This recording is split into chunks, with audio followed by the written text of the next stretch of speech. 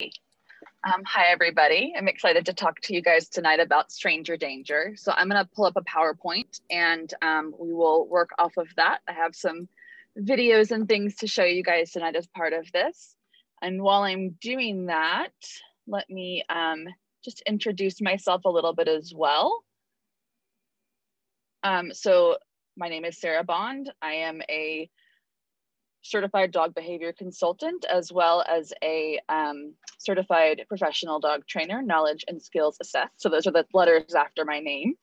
But I love working with dogs who have issues with reactivity, fear, aggression, anxiety. And so that's why I am talking about this tonight.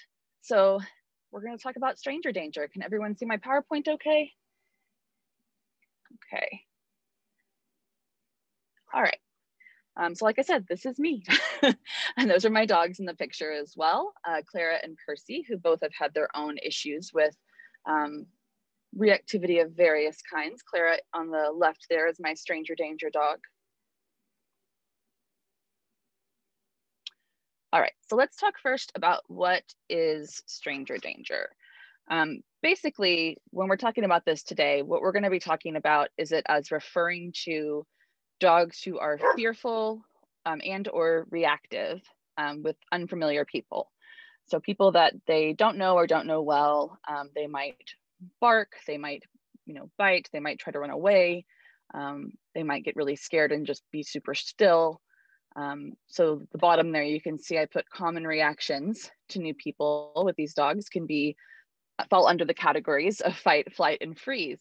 So we think about that, we talk a lot about fight or flight, and there's other categories that happen there too, and freeze is another one that we can see happen with our dogs when they get into that kind of mode. So I will have some examples of that.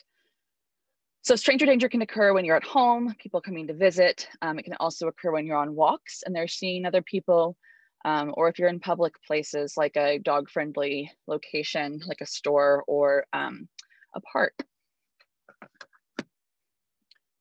Okay, so the first thing I want to talk about before we get into like the videos and how to actually work on this is the importance of safety and how to set your dog up to be successful. We always want to make sure that not only are we keeping the people around our dog safe, we are also keeping our dog feeling safe. That is incredibly vital for our dogs to be successful. So some of the ways that we can set up for safety, managing the environment is a huge one. And that can be, maybe setting up your dog at a big distance from people that are coming into your home. Maybe they have a area where the door is closed or there's a baby gate up where they can feel safe and away from everyone. Maybe they're on a leash with one of the family members, across a big yard, but we want to make sure that they have enough distance where they can feel secure. And as you close that distance and get closer, that's usually when most dogs start to feel like they need to do something, right? If they're actually getting, nervous or scared, or they feel like they need to protect themselves in some way. Utilize tools like basket muzzles, leashes, harnesses, baby gates. Those things can really help you set up some safe setups for your dog. I use, most of the time, I'm going to have a dog on a harness and leash when we're working on this to begin with. If the dog has a bite history or seems like they might, be, we don't want to put them in a situation where they're going to bite, but if we want to have it as an extra safety tool, we can also teach them to enjoy wearing a basket muzzle. And then of course, things like baby gates and pens and crates can help us kind of set up, out of the way areas for our dogs to be. The other rule that I think is really, really important to remember is not to put your dog in situations where they feel the need to protect themselves. So we want our dogs to be able to trust that we're only going to put them into situations where they feel safe and they're going to be safe. Obviously, we can't predict everything. We can't control everything, but as much as we're able to, we want to set them up where they don't feel unsafe. And so that means that we have to think ahead to how they might react to a certain situation. And if it's a situation that might be an issue for them, and even if they don't usually have an issue in different situations, watching their body language to make sure they're actually comfortable. We'll talk about that a little more too. And then if necessary, with dogs who are more of a bite risk or who are, really having trouble, 2 levels of management can be a good option. It's really easy for someone visiting your home to accidentally open the door to where your dog is and let them out, or to, open the door and there your dog is, and the dog is suddenly has their space invaded on, and that can lead to problems. So some dogs need kind of 2 levels, whether that's in a crate and behind a door, a baby gate, and a muzzle. There's different ways we can combine those things, but it does kind of keep us extra safe in case one level of management fails. And then also remember that your dog cannot skip from kindergarten to college. They have to learn at their own pace. So, if your dog is really terrified of strangers right now, they're not going to suddenly tomorrow be ready to greet people. We have to kind of allow them to get there, at a pace where they can be successful. Okay, let's get to some more fun videos and things. So this is just an example video of a dog who is reacting to someone coming into their home. This is me walking into the home. I generally do not get video like this because most of the time I'm trying to set the dogs up to not bark at me. But in this particular case, this particular dog just happened to be a little more wound up than I knew before I arrived. We were practicing people coming in the door, and there was just a little bit too much going on for this dog to be successful. So I happened to get this on video, and I wanted to show an example when I talk about reactivity and stranger danger of what that looks like.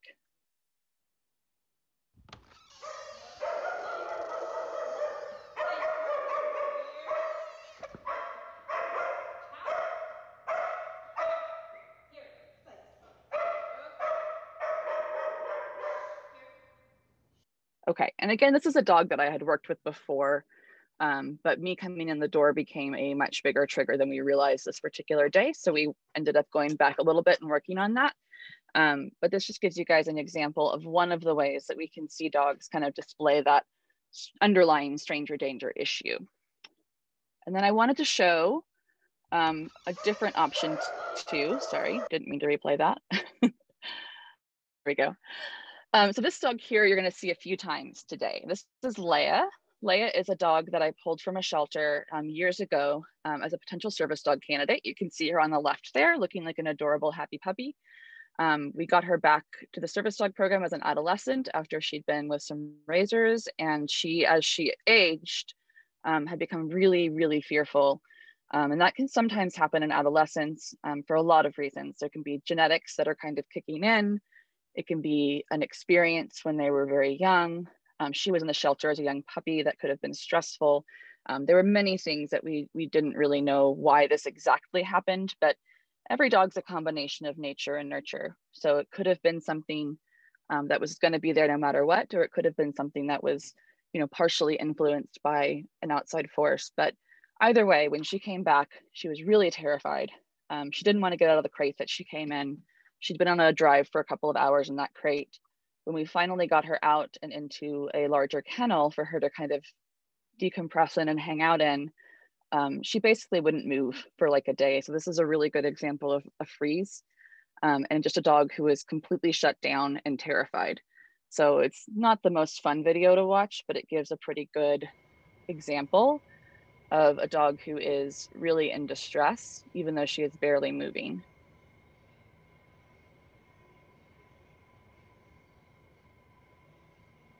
And there's just really subtle little signals here.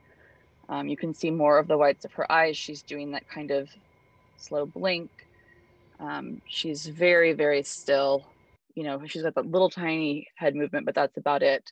She is purposefully not looking at us at all. So we knew that this was going to be a big problem. And, even with the people that she had met before she left, she seemed to react to us like strangers. So we kind of had to start with her from the beginning with stranger danger. And so you will see a couple of examples of her as she progressed through, as well as the poodle in the last frame and a couple other dogs. All right, so step 1, we want to get our dogs feeling more comfortable with dogs at a distance. We do not want to start with the stranger right up against us. That's going to be really hard. And we will talk more about this, but I don't recommend just having strangers come up and hand your dog treats. Because generally that stranger is then getting way too close to your dog for them to actually stay comfortable. And a lot of dogs will take the treat and then realize, oh no, I'm way too close. And that can definitely lead to problems like a bite or just a really fearful or reactive response. So we start at a distance where the dog is feeling pretty comfortable. The dog in this photo does not look particularly comfortable. He looks like he's feeling a little unsafe, kind of hunched in the, up there with his, shoulders by his ears, and he's definitely kind of curled in on himself a little bit. So we don't want our dogs to have body language like that. We want our dogs to have body language where they are loose and relaxed and kind of maybe wiggly. We want to kind of see their bodies in a C or an S, or have that tail kind of loose and wagging. We don't necessarily, know what our dogs are thinking, but we can kind of make an educated guess based on body language.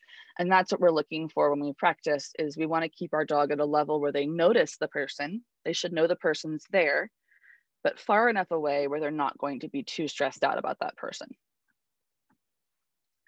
So you can see a dog there who really wants to do the flight option. It's really trying to move away. And these are just kind of stock photos that I found that really illustrate some of these things. But one exercise that we can do is called open bar, closed bar. And this is basically desensitizing and counter conditioning. So we are trying to get our dogs used to the potential trigger, in this case, a stranger. And then we're trying to change how they feel about that stranger, which is the counter conditioning part. So what you do in this exercise is basically when the trigger, the person, appears, you start feeding the dog. And you feed the dog pretty much consistently until the person is gone. And when the person's gone, the treats stop. So what happens is the dog starts to think, when a stranger appears, when I see a stranger, I'm going to start getting all these amazing treats and good things are going to happen. And then when the stranger goes away, the treats stop. So the stranger is the predictor of all these awesome things happening. So this can be a little bit tricky just because, the timing has to kind of be right, and we have to make sure they actually notice the person. And again, the distance needs to be right too. So over time, you would gradually decrease the distance of this and make the person, maybe moving in different ways or wearing a hat or doing things that might be a little bit more challenging for the dog, but only as they can manage it. So another option that kind of does a similar thing, but is a little bit more of a behavior, is engage, disengage. There are a few really similar versions of this game. Look at that is very similar as well.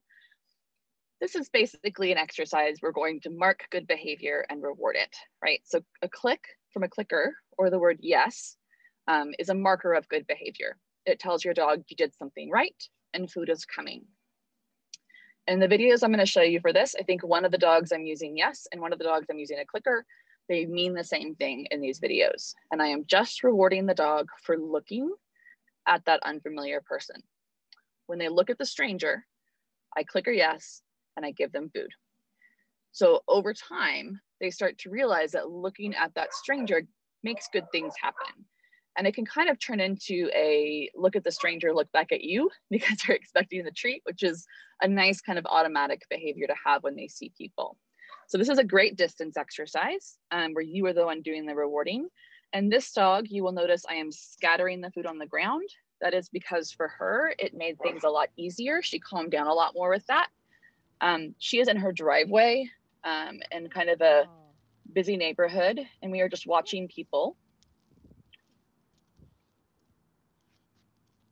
And she generally was very reactive and would lunge and bark whenever she saw a person.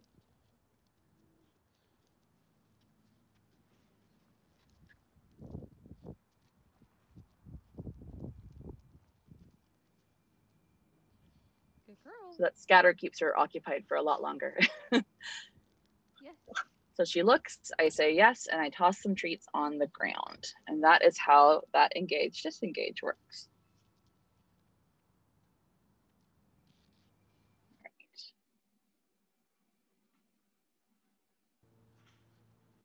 All right, here's one more example of engage, disengage. This is a poodle puppy who was living with their person in an assisted living facility, and there was a lot of construction going on right next door. And the puppy was a service dog in training and had started to get nervous about all the construction. and had done some barking at the construction workers. So we were outside watching the construction from a distance and working on engage, disengage.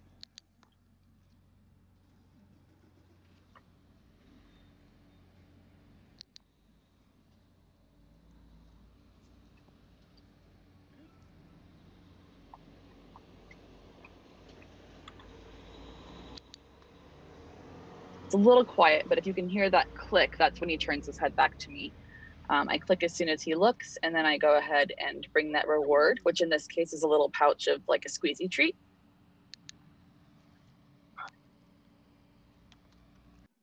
Great. And you can see he kind of turns to me and ends up refocusing and sitting down, which is fantastic. Tells me he's a lot calmer and he's able to kind of refocus back to me. All right. So once the strangers start to get closer, what do we do? First of all, don't rush this. Let your dogs keep distance as long as you can, as long as they need to. The moving closer should happen gradually. And you really want to watch your dog's body language for signals that they are stressed. If they are, pitting their ears back, pitting their tail, trying to move away, their eyes are, whale eyes, where they're showing a lot of whites. They're flicking their tongue out or doing big yawns. Those are kind of signals that they might not be comfortable and that we might need to give them some more space. And then there are, of course, the more obvious signals like barking and lunging. So allow them to move away if they need to. If you notice those stress signals, give them more space. Even if we get too close, we can move away, especially when we have them on leash. It's pretty easy to just turn and walk the other direction or move, to the side where we have a little bit more room. And you don't want to make your dog approach someone. You only want your dog to approach when they are really ready to go up to that person. So we're letting them have the choice of when they get to go say hi.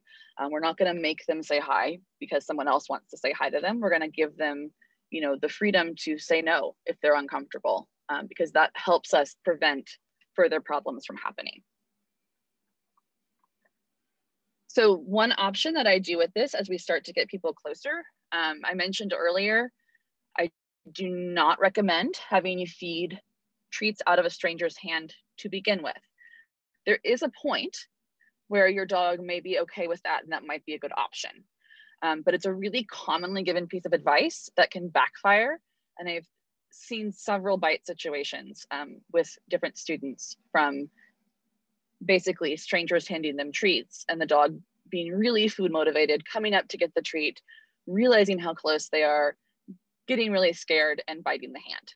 So we don't want those kinds of things to happen. We want the dog to stay super comfortable and to only approach when they're ready. So I use a version of treat and retreat, which is a method that was developed by Suzanne Clothier. And basically what you do is you have your stranger, whoever's helping you, stand or sit. You want them to be kind of non-threatening. Ideally, maybe their sides a little bit to your dog. They're not staring at them or leaning over them. Those things can be very intimidating. And they toss treats to your dog. Ideally, they're tossing treats even a little behind your dog, because then your dog turns and gets the treat, and they do not feel pressure to get closer. We don't want them to think, I need to get closer to get the treats. So we let them decide if they want to move closer, they can move closer if it's safe, but the treat's going to come to them. So they don't have to. We're just creating a good association with that person standing there or sitting there by having those treats tossed, but we're not making the dog do anything they're not ready for. And giving the dogs a choice, you're going to kind of see probably as kind of a theme through this. We really want them to, feel empowered, that we are not going to force them to say hello, because then they're going to trust us a lot more to keep them safe. And it's going to be a lot easier to work them through some of the next steps of this. So obviously we do not want to see the teeth like the doggy in this picture. I just picked it because it is a good example of a dog who's asking for some more space. All right, so this example is a dog that I was met in a parking lot. They lived too far away to meet at their house. So we met at a fairly empty parking lot near a park. And this dog was doing a lot of barking and lunging at strangers, in particular men. So, we kind of knew the reaction to me might not be as big. And we were hoping that it wouldn't be, so that we could kind of start with some more comfortable stuff. But I want you guys to see what this looks like. The first minute or so, you know, I'm just kind of talking to the person. We're getting used to each other. You can't see me, but my side's kind of to this dog. I am looking at the person, not at the dog. I'm kind of watching them out of the side of my eye, but that's about it.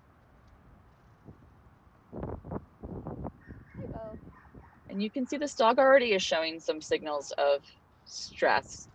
It's a little antsy. You can see a few tongue flicks. He's definitely showing. The tail is down. His ears are kind of back. Yeah, his ears are back. He's panting. It's not hot. Okay, that's good to know. She does tell me here that he did get car sick, so that could be part of the panting. But that can also be a sign of stress. Mouth stuff for sure. But he's definitely not totally comfortable. So I'm going to start tossing him some food. Okay. See if he's interested in that. I think it went behind your foot there. So she has to kind of point it out to him here. He didn't really know where it went. But once we get this going, then he's a little bit more comfortable with it. So this is a version of treat and retreat. I'm just tossing the treats out towards him. He does not have to get any closer to me. He's just kind of hanging out in that spot, but treats are coming. Good job. And he does get a lot more interested in me as we're doing this. But again, we're not going to make him come over and say hi. I'm going to let those treats come over to him. And he's definitely getting a little more comfortable with me. He's a little more comfortable, I think. Yeah. Because from what you described, I would have expected a little more lunging and barking. Yeah. But there is a skateboarder about to come by, so that could be a different. He does have a reaction in just a moment because there's a skateboarder. Yeah. We just kind of go back into doing some stuff with me. I just want you guys to see one more thing in this video, which is coming up in just a minute. Where'd it go? Again, has trouble finding the treats, so his person is helping him out a little bit there, and that is totally fine. Walk him down this way a little bit. Just take him for a little bit of a walk through the parking lot. Movement can be helpful, and we're also trying to give him a little bit more distance here. I didn't know how this harness works. Yeah. But I think I put it on the right way. And here you see him get close to me and then go, oh no, that was too close. So he backed himself up. His ears were kind of went back. He realized it was a little bit too close there. Yeah, I didn't want him to get. All right. So let's talk just briefly about body language. You know, I can't give you the entire scope of dog body language in this, talk today, but there are a few really common myths that I think with dogs who are fearful of unfamiliar people create problems. One of those is the belly up behavior. When we see a dog offer us their belly, generally what most people think is they want a belly rub. They want us to scratch their belly. And sometimes they do. Sometimes that's what they're asking for. I would say the dog in the right of this picture, it looks like a doodle or a poodle. That dog looks a lot more comfortable and relaxed. There's a lot more looseness in that body language. It seems more like that dog is happy to have their belly rubbed. But if you look at those two dogs on the left, those are not dogs that are really comfortable. And so the belly up behavior can sometimes actually be a look at how non-threatening I am, please don't hurt me, please give me space kind of behavior. So it seems kind of counterintuitive to us, but to the dog, it is one of the signals they might give. And I, again, have seen bites happen from this being misinterpreted before as well. When you look at those two dogs on the left, this is just a picture, so we don't have a video, we don't know what happened around this, but they're both very stiff, they look very tense. Both of them are showing some whites in their eyes. Both of them feel like they are, their shoulders are kind of hunched up with their paws in there. The one on the left, you can see the ears are back. Neither of them is looking at the person, right? They're both kind of purposefully looking away. And then we have the little guy in the middle there has his tongue kind of flicked out, and those tongue flicks can also be a stress signal. Again, this is a picture. He might have just been licking his nose. We don't know. But I did want to kind of give an example, and luckily I found these two stock images that kind of show those are not dogs who are comfortable and enjoying themselves necessarily. Those are dogs who maybe are under a little bit more stress, and they're giving a lot of behaviors that are trying to say, please don't hurt me. So you know, we want to respect those signals. And if we notice the dog is staying really tense and doesn't seem comfortable with the belly rubs, or doesn't really seem like they're asking us to, you know, come in and interact with them, we don't want to come in and interact with them. Oops, wrong way. All right. Another common one is licking. So we think of licking as like a friendly behavior from dogs, like it's a, you know, I'm giving you kisses, right? That's how I see people interpret it a lot. And sometimes, again, it seems to be kind of a friendly affiliative, like I'm, you know, I'm trying to kind of tell you that everything's okay behavior. But sometimes it can be a, you know, kind of a plea for safety as well, and a look at how non-threatening I am. Please don't hurt me kind of behavior. So you can see Leia here again in this video with one of the trainers that I was working with, Jane, who's an excellent trainer. She was just spending some time there with Leia. This was a couple days into Lane being back. She was a lot more comfortable with us, but still not sure. And you'll see her give some side eye to me a couple of times because she doesn't like that I'm filming her. And then she's a little uncomfortable with that petting there. Jane pulled her hand back and tried again.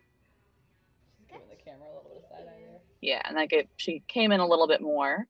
But you can see Jane's going slowly there with her to kind of make sure everything's okay. But that licking that she displayed in the beginning, you know, could it be that she's saying, hey, you know, I'm okay with you? That can be part of it, but a lot of it usually in these situations is kind of a, you know, I'm uncomfortable. I want to make sure that you know that I'm non-threatening so that you don't hurt me. And so that's kind of part of what that can be as well. Now, I have a dog who licks me all the time.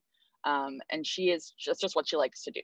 So it's not always something bad. But we do want to, again, pay attention to the whole picture. If your dog is licking and they also seem very, you know, tense and stressed, and they're, you know, they seem like they're being really like deferential or submissive behaviors, as we would kind of look at them, you know, those are things that make us think a little more, maybe this dog isn't actually comfortable in telling me how happy they are. Maybe they're saying, you know, I feel unsafe.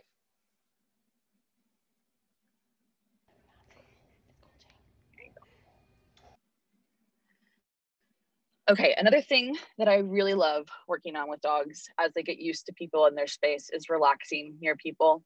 So once this is, again, we're going through these steps kind of fast.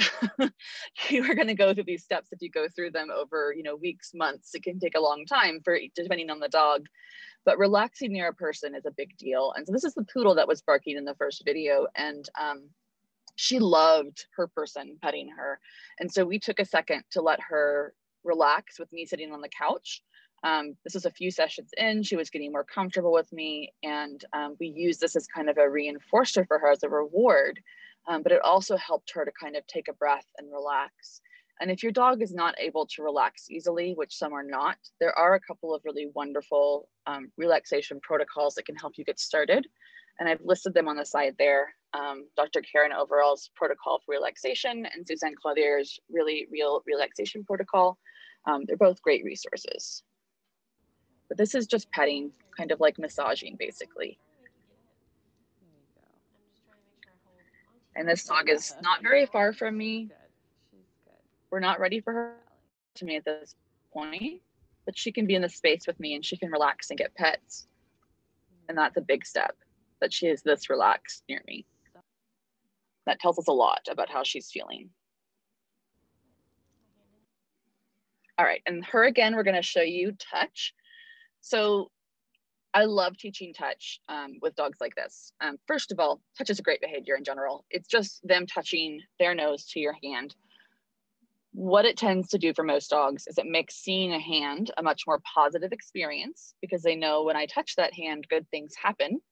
And it's a great first interaction when you're starting to introduce them to someone, when they feel comfortable enough to actually start interacting. It gives them some control as well and some choice. If someone puts their hand out and they go and touch it, they get a treat. If they don't touch it, no big deal. Nothing bad happened, right? So we're just saying, hey, if there's a hand there and you just tap it with your nose, you know, good things are going to happen. And that creates a really strong feeling for a lot of dogs. And you can actually see In this video, this dog is extremely enthusiastic about touch to the point that she's choking herself a little bit. And we had to be careful about that, letting more leash happen in the future. But she is super enthusiastic. I had not at this point petted her. I tossed treats. She'd, done one or two hand touches with me. She did way more hand touches with her person at first to get used to the cue. And then we started introducing them with me. And I think you can see in this video that I'm also still tossing treats out instead of handing them, but at some point I did start handing them. Okay, so I'm just gonna hold my hand out. You can see her body language change when she sees my hand. Yes. This video is not great. It's a little hard to video and train at the same time, but you can get the idea. The enthusiasm is a big part of this. Just way too excited. My hand's right there. Yes. Okay. Yeah, you did it again. Stop choking yourself. Yes. You're gonna like knock my camera. All right, so that was that.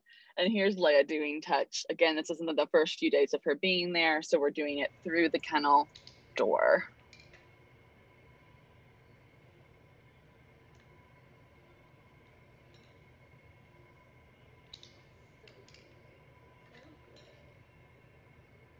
And I believe this is Jane training her again, and you can see she's giving her little bits of canned dog food on her flat hand.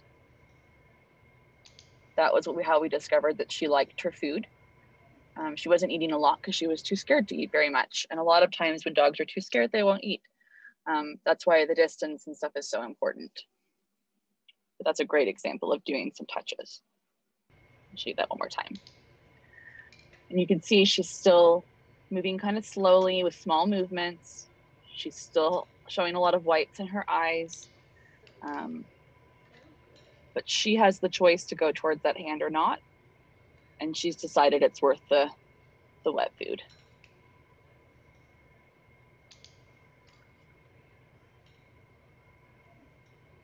Okay. The other interactive behavior I like to teach dogs once they have worked on things like touch is a chin rest. And a chin rest is basically the dog setting their chin on your hand. So again, this is not the person, the stranger, touching or petting the dog. Those are difficult things for a lot of dogs to handle. This is if we're trying to get them used to a person, they've been doing really well, we've gotten to the point where they can be near the person, maybe they've done some touches, and now we want to see, can you interact a tiny bit more? Again, low pressure, they get to choose to opt in or not do it. When I do this behavior, I hold my hand out with the palm up so that the dog comes and their chin is going to come across onto my hand. And I just start by taking some treats and leading them across my hand usually. This Great Dane here was a big sweetheart, but really nervous of new people. And if you've never been growled up by a Great Dane, when you walk into their house, it's an experience. But he was really just an absolute sweetie and just a little bit nervous about strangers. So we worked a lot on some different things. And this is one of the things that we worked on. It also helped him be a little bit more still and calm around the kids in the house, which is a good side benefit. That attention. Good. So let's try that chin rest one more time. That's good. So he actually offers the chin on his person's leg there, which is really cute. It wasn't the behavior, but I would say generally I would take that because it's a nice resting behavior and it's very sweet. If it's the behavior that I want and I like, I'm going to encourage it. So that was kind of short, so I'm going to play that one more time. That attention. Good. So let's try that chin rest one more time. That's good. So he moves his chin here to go on the hand. That's the behavior. And it's kind of a still behavior once they get it. So the person offers their hand, the dog brings their chin forward and sets their chin on the hand, and they get rewarded. If we are working up to eventually petting the dog, which you do not have to do if your dog is not going to be doing that with many people. But if it's someone that you want to be able to interact with your dog a little bit more, the chin rest is a good precursor to eventual petting, because petting like under the chin or the chest can be less threatening than like say over the head. And so if we start with the chin rest, we might be able to just move our fingers a little bit and reward that and then build up to a little bit more petting. But again, with all of these steps, do not rush them. You want to go at your dog's pace. That's really, really vital with things like stranger danger. We do not want to push our dog past where they're okay. And then another option here is teaching alternative behaviors. So we can replace the behaviors that we don't want with behaviors that we do want. So what do you do when you see a person? If you're walking your dog and they tend to stare at a person and bark and lunge, we want them to do something different. So this first dog on the left, the boxer, he definitely was reactive to people and very afraid of strangers. So this is a redirection cue that I'm using for him. He's learned that the word here means awesome things happen right up at the person. So when he hears here, he turns back to me to get his treats because he knows that I'm going to have them when that word happens. So let's do that one. Oops. All right. So this is in a Home Depot. Here. So you want to watch for his head turn. Here. That's what I'm cueing basically. You see a person, you turn back to me. Yes. Good. So he kind of did it on his own there a little bit. Here. Good job. Yes. Good boy. Yes. Right. And that last one, he kind of did it automatically. I didn't even have to say here. He looked at the person and looked back at me. That's the eventual behavior I'm trying to build with that one. I also love with stranger danger for dogs who are shy or scared, teaching them tricks to show people instead of actually saying hello can be a fantastic option. I have, had students who taught their dogs how to like wave or spin or take a bow, just to kind of have people go, oh, what a cute dog, without feeling like they have to get close to the dog. Leia learned to sit pretty. This is her behavior. And she would do it for almost anything, but it was one of her happy behaviors that she liked to do. All right, and then this another Leia video here. She gave me lots of good videos for this. So consent and choice. I mentioned choice earlier. We talk about consent with people a lot. We don't think about it as much with our dogs because they are, even though we usually consider them members of the family, they're also our pets, right? So we kind of assume they're going to want to do things that we want them to do. And sometimes they don't. Sometimes they don't want to be petted. And that is definitely the case with a lot of stranger danger dogs. If it is someone that they are not comfortable or familiar with yet, they may not want petting to happen. And so I do like to do a little bit of a consent test with dogs to kind of see if they're okay with petting once we start petting.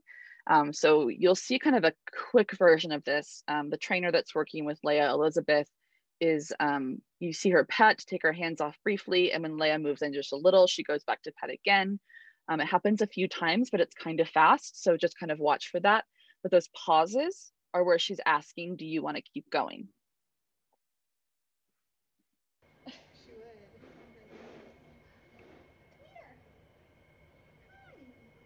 Getting the side eyes. So just real brief pauses. Leia comes in a little bit. She pets her some more. She stops. Leia goes towards her a little bit. And she keeps petting, right? So there's just very brief moments in there that we're looking at a pause to kind of make sure they're okay. And it can just be the dog moving towards you a tiny bit to say that they are okay. Good girl. She moves in each time and says, yes, please keep petting me.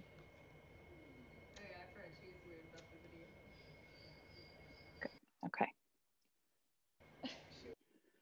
So some of my general rules for success with this, I guess, sum this all up. We want to give our dogs choice. It is very important for them to feel comfortable and safe, and allowing them to choose when they are ready to do things is a huge part of that. We want to celebrate small victories because most of the time with dogs who are fearful, we're not going to have huge leaps every day. So we want to find those little victories and say, hey, overall, we're moving in the right direction. And this was a big step for that particular dog. And really, celebrate those things. We want to know that we're making progress. It helps us and it helps our dog. Keep your dog feeling safe, so important. Teach your dog skills they can use. And I showed you guys a few in there, like the touch and the chin and the tricks and the here. But this could really be just in general, the more basic cues and things that they know, or tricks, or whatever they enjoy learning and you like to teach, the more potential options they have to try instead of, right, the things that we don't want them to do. And then create good associations. You know, it's so important that our dogs actually feel comfortable and that we're not just kind of masking. And one of the reasons that we are really, you know, that I'm really careful about in these situations, not having anything negative happen, is that negative associations tend to be strong, and they take a lot of positive associations to kind of overcome them. And we want our dogs to have good feelings about, you know, other people in their space, so that we don't have any issues. We don't have reactive behavior. We don't have a really stressed out, fearful dog who's shutting down or trying to run away. We don't have bites happening. Those are all things that we have to kind of be thinking about. And the way to actually work on that and not just kind of put a Band-Aid over a much bigger wound is to try to kind of get at that underlying emotion. Again, we don't know what our dogs are feeling exactly. We have to kind of make an educated guess based on what we're seeing with things like body language, but we can make those educated guesses and watch, you know, if our dog seems relaxed and happy, and what we would consider happy, right? Versus tense and uncomfortable. So looking at some of those body language cues that we talked about earlier, with that loose, wiggly, happy dog versus the dog who is tense and whale-eyed and, you know, has everything kind of pressed down into them, like their ears and their tail. You know, those are things that we really want to be keeping an eye on. Okay. So I have my contact information up here. If you want to screenshot this, I think it will be in the recorded presentation as well. And in just a moment, I will come back into Zoom and answer any questions that you guys have.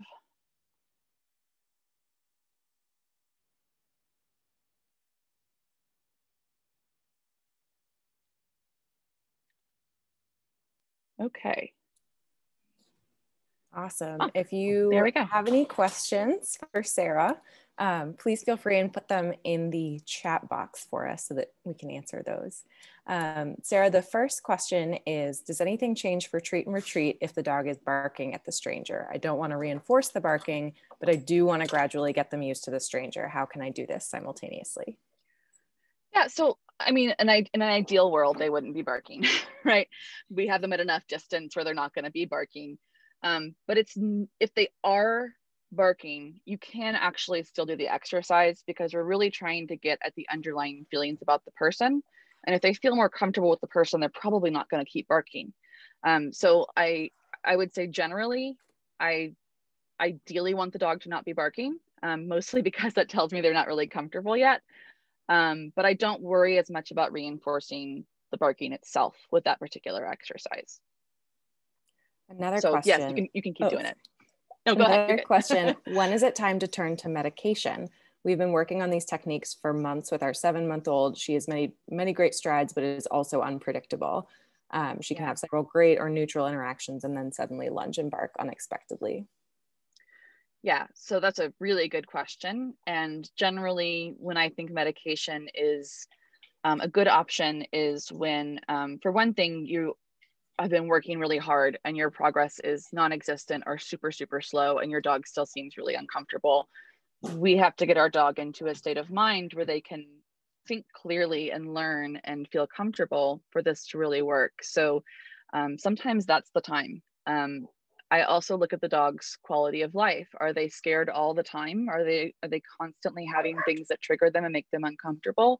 If that's the case, and that does happen sometimes in situations where maybe you live in a busy neighborhood or in a apartment complex and you really can't.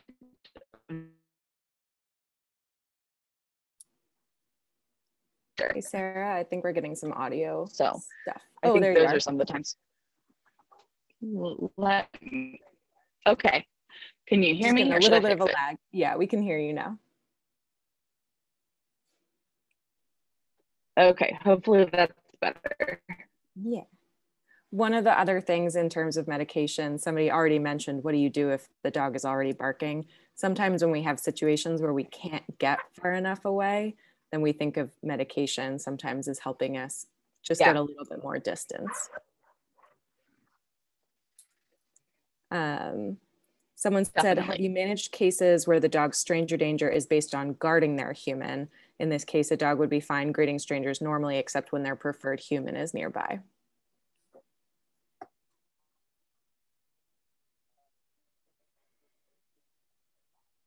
Yeah, definitely. I've seen that many times. And, you know, again, we can't always know exactly why the dog is reacting, how they're reacting. We're always making educated guesses. But sometimes it does seem to be related to the person being with them, whether that is a, you know, a sense of feeling like they need to protect the person, or feeding off of the person themselves feeling a little bit tense, maybe tensing up on the leash, or you know, again, it could be like even a resource guarding situation. A lot of the techniques that we use are similar. There might be some adjustments to maybe how we set it up. We might, you know, we might have someone else handling the dog at first and the person a little bit further away, or we might just have the person and you know, we have to kind of think about different aspects of like making sure the timing really relates to the other person. So they're not just thinking, oh, I'm getting treats, you know, from my person in that situation. If that makes sense. But yeah, it's definitely not an uncommon scenario. And there's really lots of ways that we can deal with it. And most of them are fairly similar to what we talked about tonight.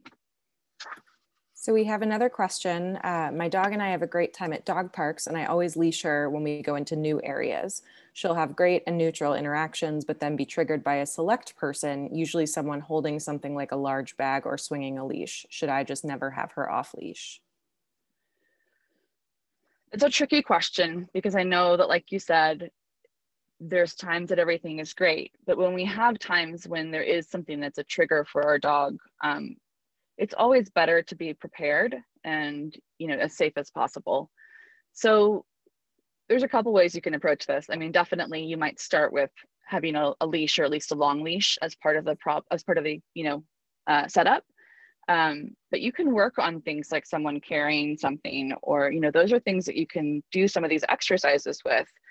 You can do like engage, disengage with a person holding a big bag. That's definitely a workable thing for most dogs. It's just that, again, sometimes when we're startled, those responses can be bigger. And if it's unpredictable, we don't always know when it's going to happen. We do want to make sure that we have some safety measures in place, whether that's a leash or a basket muzzle, or, you know, whatever is the best in that particular setup. So now we have a question. What about a dog who seems to get comfortable with a group of friends after lots of positive association and treats, but every once in a while will unexpectedly lunge or try to herd very specific individuals? Should I be avoiding these interactions altogether instead? So sometimes you can set up safety measures in those situations. You can have the dog, you know, maybe again, leashed next to you or leashed and muzzled. I have seen some dogs who, when they're a little bit more on the fearful side and they're showing kind of more shut down or overwhelmed type behaviors, it can look like they're kind of okay in the moment. And then when the person turns to like walk away, they might then lunge because they feel safer to kind of tell them to get out of their space. It can also be depending on the dog. You know, some dogs find movement to be something that's startling or that they need to kind of deal with in some way. So depending on what you're seeing, you know, if you can kind of identify when that seems to be happening. Is it just that the person is getting up and turning away? Is it that they're, you know, the movement that seems to be a problem? But I will a lot of times pair that with something like engage, disengage, or the person tossing treats as they're doing it to get the dog a little more comfortable with it. But again, you know, we want to have those safety measures in place. We don't want any bites to happen. So we want to make sure our dog is really feeling comfortable and that we have, you know, set things up where everyone is safe. Awesome. I will wait just a second to see if there are any last minute questions. So if you have a question, please pop it in the chat. You can also email Sarah. She put out the contact information. I'll make sure it goes out in the presentation or in the recording as well. But just quick notes. Again, this is being recorded, so it should be up tomorrow if YouTube cooperates, and I'll make sure that everybody gets the link. If you are so inclined, we have a bunch of cool webinars coming up, so keep checking the website for those. We do have Spanish classes for those who are interested. And please keep in mind that we sell t-shirts. We would love reviews. If you like what we're doing, please take the time to give us a review on Google, on Nextdoor, on Facebook. And donations are always appreciated. We are a nonprofit trying to make sure that these kinds of resources are available to the community. So if you have any questions, let us know. You can always email us and we'll make sure you get in touch with the right person as well. I don't see any other questions right now, but if you think of something, just let us know and we will make sure you can either get in touch with us or with Sarah. And thank you again, Sarah, so much for being here tonight. We really appreciate it. Thanks for having me. All right. Have a great night, everyone. Bye.